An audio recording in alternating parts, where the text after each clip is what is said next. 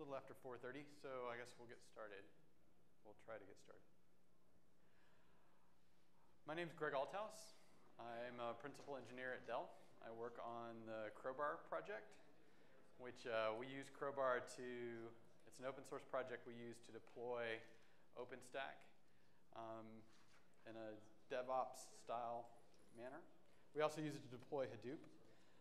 It's based on, we use Puppet as our Chef as our underlying system. It just came from the Puppet discussion. So, and part of what we're starting to think through is how do we go from Folsom to Grizzly, and what are some of the DevOps patterns that we think we see arising from that? And the reason I say I want this to be a discussion is because I think there's some work that we have to do as a community to make this happen if we want to get to various different levels of deployment and upgrade capabilities, okay? So let's start by an agenda. I want to try and describe the problem a little bit, talk about maybe some of the paths we may be taking. Some may be good and some may be not so good. Some of our alternatives, kind of some of the opinions that our team has come up with, and then open it up to discussion to see what other people are seeing and if we're just full of it. Okay, so what is the problem? We have releases that are happening every 6 months. We have milestones that people think they want to play with every 3 months in between that. New features every month or so, depending on what section you're watching. All those things seem to be cruising along, and we're getting to the point of maturity in OpenStack where being able to say, well, just wipe that out and start over is not going to be an option anymore, right?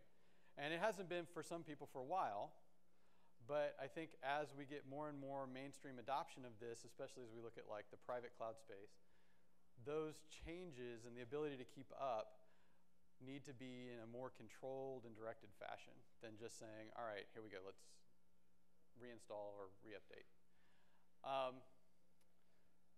The changes, the breadth of changes, we have bug fixes, right, in the current releases. We have operating system upgrades. We have new technologies, right, between Quantum and Cinder and backing devices and multipath I/O and all those other kind of things that we start seeing showing up as we look at these production deployments, right? Those require tweaks and changes to the code base, and part of that leads to, okay, how do we upgrade that in a sane fashion? I like the last item there, the whole project's being split off, right? If you're watching the volume discussion, volume was part of Nova, now it's Cinder. That happened within the space of our normal kind of conference sessions. So that whole environment of how do you upgrade a Nova to Cinder environment as well, right? And then there's the expectations of the operators. We expect to keep the systems running, never lose data, and stay up to date because this new feature I heard about I'd like to take advantage of, right? All those things are add complexity to the problem of how do I upgrade, right? What do I upgrade? Okay, so we want to do an upgrade. So we've got some questions. So what are we going to upgrade, right? OpenStack, yes, right? All the components of OpenStack? Well, that's probably yes too, but do we do it all at once? Is it staged? Can I do Keystone? Then, well, how do I do that, right? Usually we need to upgrade the dependent packages, right? Because if we move from Essex to Folsom, we need a new version of LiveVirt, right? And then even maybe we need to update OS packages, right? We have security fixes. We may need underlying systems, even need new kernels, whatever, right? All those things we need to consider as part of our upgrade path. So then we have, let's take our Folsom to Grizzly example. We have a Folsom deployed cloud, and that's our starting state. Our end state is Grizzly cloud. Okay, so that's but there's something in between that we have to deal with. What is that? What state can that be in, right? Are we allowing downtime? Is it VM downtime? Is it VM reboots allowed? Am I migrating things? Am I informing people? Is it controlled? Is it just going to happen, right? Do I have availability windows? All those questions go into what does it mean to do an upgrade, right? Okay, so we've kind of A to B, or in this case, F to G, and we've got some questions to answer about what's in between. We then need to decide, okay, can I do a dry run of it to see if it's going to work, right? That seems like it might be a good idea. Do I have a way to go backwards? What happens if I get halfway there and I find out, oh, no, this isn't working? What do I do? Is that required for our upgrade strategy? Can we even do that with what we have kind of code-wise in place? Then there's the whole safety trust issue. If I'm operating this for somebody, or in a lot of cases, we're doing this on behalf of some other organization for their dev test environment, their production environment, all those kind of things, what is our surety of data integrity as we do this upgrade? What about infrastructure integrity, right? How about, do we have security lapses as we do this upgrade path, right? If I'm upgrading Keystone, do I have to worry about the fact that maybe I have a different path to my backing store of credentials or anything like that? How is that validated and maintained? How long, and then within that, there's the whole, how long can this take? Can I say I'm going to be down a week, right? Do I have to roll it? All those kind of things begin to go into the how long will it take question of, can I operate a Grizzly Keystone with a folsom Nova API as I upgrade the Glance server, right? Because otherwise, you have to kind of throw all the balls up in the air, upgrade everything, and hope it lands in a reasonable fashion. Okay. So, and then the last one is really far looking, but will I be able to do skip upgrades? Can I go from like F to H or G to I or F to I, or how are we considering those problems too? Now, I don't have answers to all these, because if I did, that would be amazing.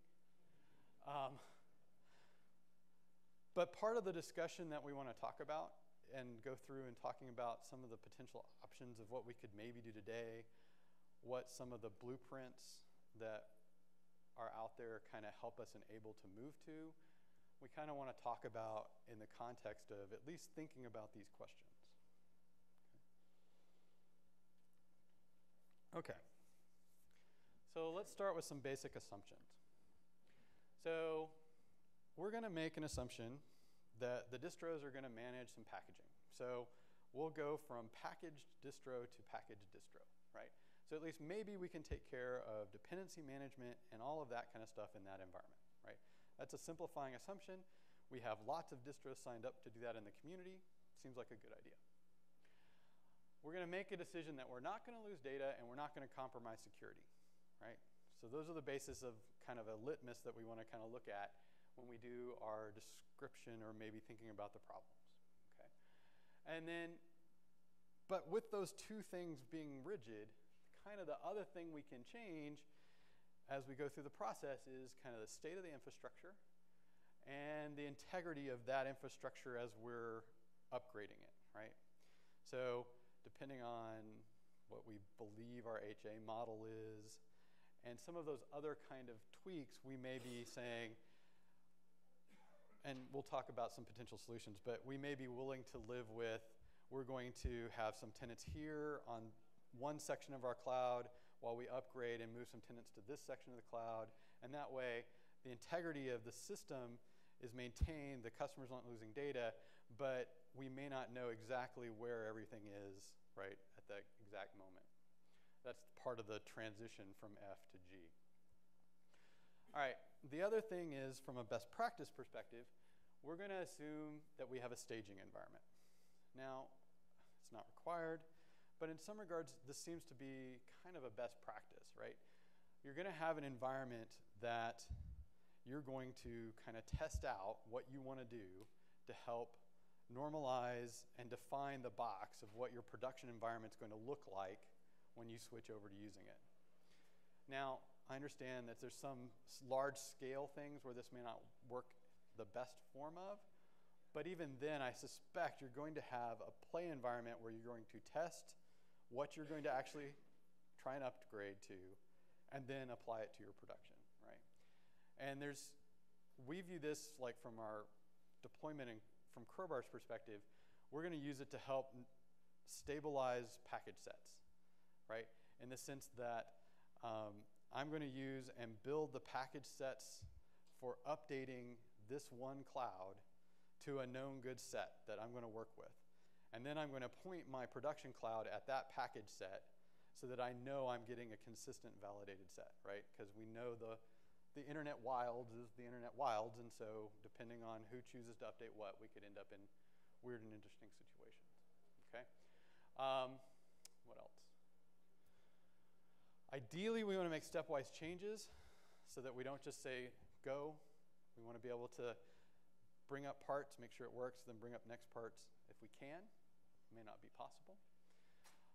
And then we want to at least evaluate the possibility of either using equipment to migrate things or using that to potentially defray costs so that we can deal with the balance of I can't bring up a whole new cloud and migrate everybody over to it and then take this over. That may be an option for some, maybe not others. So is there ways that we can do partial splits and stuff like that? And then from our perspective, which I guess is somewhat biased, we believe you ought to have at least some kind of automated framework to do this. In reality, I'd love for you to look at Crowbar, but in reality, I don't care if you're using Juju, Puppet, manifests, chef recipes, but we think part of this, you want some automated fashion that will help you and guarantee consistency. Now, we also believe you're going to need some kind of orchestration layer on top of that.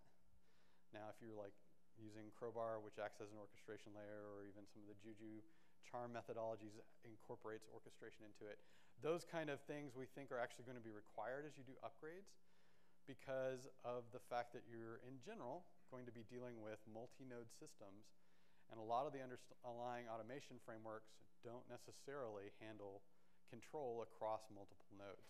They're very good at the single node views, but not necessarily orchestrating the nodes. And that becomes an issue as we deal with things like, can I have a Grizzly keystone operating with a Folsom glance, right? And depending on the answer to that, you may or may not need as much orchestration layer, but okay. Questions so far? Okay. Do I?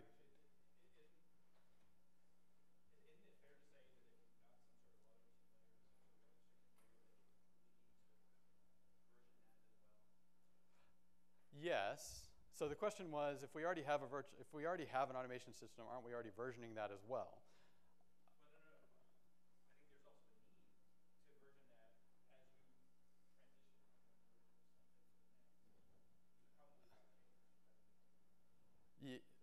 I agree, and I guess I didn't mean to imply that we weren't doing that. I guess part of the concern, though, is as you're dealing with the automation layer, is the automation layer sufficient from an orchestration perspective to manage that? So if you look at a lot of the current chef recipes and Puppet manifests, even in our own Crowbar environments, they're set very much on, let me bring up A from nothing, right? And the problem is going from, in this case, F to G, there's more to it than just saying, let me bring up G. And so my contention is that I think a lot of that additional effort is an orchestration layer, even if that's just a set of control scripts that you know I'm going to run this Puppet run command and this chef client command in an ordered fashion, I think has to be thought through, especially given the context of where we are in some of the code construction around Nova itself, right? And we'll talk about that a little bit more here in a minute. But yes, I fully agree that your automation system needs to be versioned, and ideally it's versioned with these systems. And I highly recommend that people who are interested in that kind of be vocal in the upstreaming of the Puppet module talk and the upstreaming of the Chef Cookbook talks, because I think that's a way to help address some of those issues of dealing with, all right, we just moved to Grizzly. What things need to change in my cookbooks to make this happen? Go. Microphone. Hey, there we go. Looking at this, you say you can't lose data. I'm assuming that means there's an assumption that database schema changes are going to be backwards compatible between versions. I think that's definitely the desired goal. I would love to see that happen. That comes to the question of, can you roll back? Exactly. And I want that to be the case. I would like us to collectively say that should be the case, and that we should beat on people that don't make that the case. But when I put on my deployer hat, I'm going to have to deal with it either way. That's not the bestest of answers, I know. Maybe a good example would be when Swift changed the on-list class structure. Right. Yeah, I mean. It's slightly more data. Yeah, and I guess I was thinking about that particular case because we talked about that before. And this was the question was, well, isn't the case of Swift changing its on-data format an example of this kind of path? And I think it is. It's definitely potentially a one-way change. From an upgrade perspective, I'm less worried about that in some regards, because as long as that one-way change is maintained and controlled within one node, such that that data forward change is viable in node 1, but the old format still works in node 2, and the API proxy layer can get data from either one, right, then I don't care as much from a deployment perspective. I care about the one-way aspect of it, right? But from a rolling upgrade, it's much safer because I can say, well, did that one fail? No, okay, replicate, re-replicate. All right, let's try it again, right? In the cases of like some of the database schema changes, right now, in Nova, for example, those are hugely coupled. Now, there's some roadmap items that are talking about trying to change that, but it doesn't solve all of it. Okay. Sorry? There's some patterns from the folks who've been doing continuous deployment, but dealing with schema changes more gracefully that may help. Yeah, like I said, I think, so this was, will there be patterns in? No, I'm saying there are patterns that can help. Right, right. And the question is, can we get those into Nova in particular, right? Or actually Nova, Glance, Keystone, right? To make sure that those patterns follow in the API space. But then there's the whole cross-compatibility issue. So Nova's particularly bad right now because, and there's a blueprint to try and resolve some of this, that it shares a database across node structures. So you have a set of computes that talk into the database to talk where the scheduler and API are driving. Well, you now have to upgrade all those sets of things concurrently because otherwise they might, and maybe not guaranteed, might have schema drift issues where the Nova compute can't talk to the database that's been upgraded anymore, right? So because they're tied.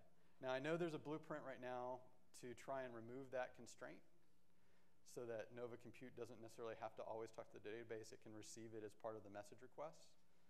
Okay, it helps alleviate the problem. We now need to have rigid versioning of the APIs between compute and the controller, be it the API or scheduler, so that I can say my Grizzly scheduler can talk to my Folsom compute and I can continue operating in some fashion, right? Be it just statusing might be sufficient. But right now, in theory, that can break, right? And break very bad. All right, so potential solution 1. And this is kind of what we do today. It's basically the on the fly. We basically take a bunch of cookbooks, we update them to the next release. We say, go update. We have unit tests that do the migration of the schemas. We make sure all that's kind of been successful in the past. And we say, go. If we're really savvy, we'll have snapshotted our databases and our instance, our VMs, and all of those things that we do to make sure we don't lose the data, and can rebuild it if we fail. But that's kind of the flow, right? We push it out. It's potentially fast. Operations will continue, which is kind of the model that we've been trying, right? But you don't want to mess up, right? Because you're most likely going to be rebuilding your environment. A potential sane reason to do this is if you have security updates, right? Those are in general low-risk package updates. You could see those getting pushed out. You could update them, but that's not really necessarily an update to Folsom, like from Folsom to Grizzly. We're expecting some kind of major change. The kind of the basis assumptions that we were going to work with is that the services, the VMs in our case of Nova, well, in this case, Swift is the API, but so you might have a slight service outage as you restart the services on update, but VMs continue, right? And then the hope is that underlying data models don't change hugely and that they migrate appropriately. So this is kind of what we've done today, and which I think is one of the reasons why we don't necessarily see lots of people doing upgrades, right?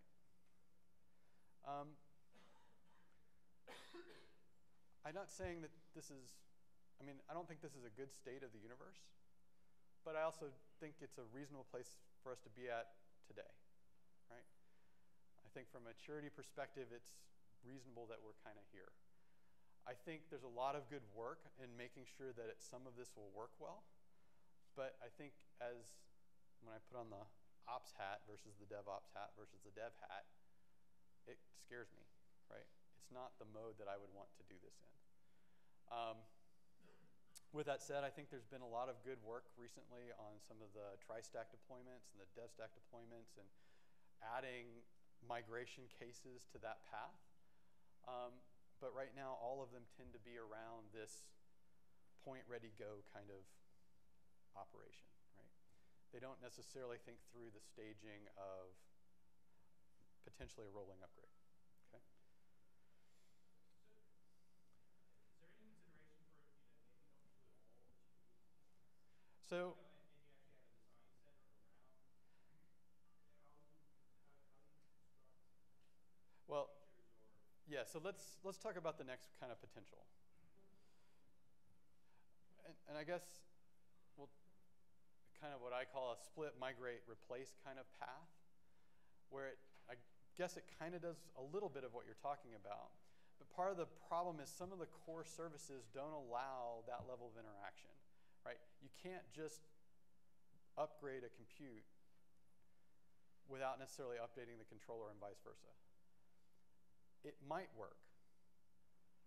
But given how much we change as we go from, like, if you just watch from Cactus to Diablo to Essex to Folsom, there's been sufficient changes where that's not necessarily guaranteed to function, where I have a Folsom compute with a Grizzly controller. So within certain pockets, you can't just upgrade it, right? No, I understand. You have to design to Right, and so now that's where we can talk about kind of the next strategy would be to say I have my Folsom cloud. One idea is I'm going to cut it in half, or I have a separate set of equipment. This is where you get to make your cost decision.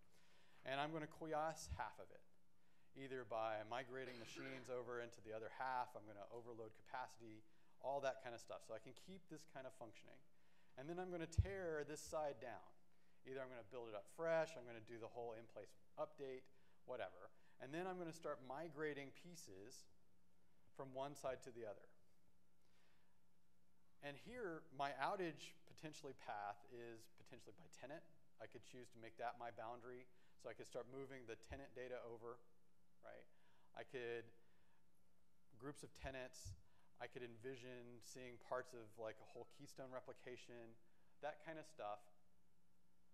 But right now, the best I've been able to kind of envision is I kind of freeze one side as I move it to the other, right? I can get pretty close by some syncing operations, but because I'm potentially hugely changing schema, and because the current state of the code doesn't have kind of the rigid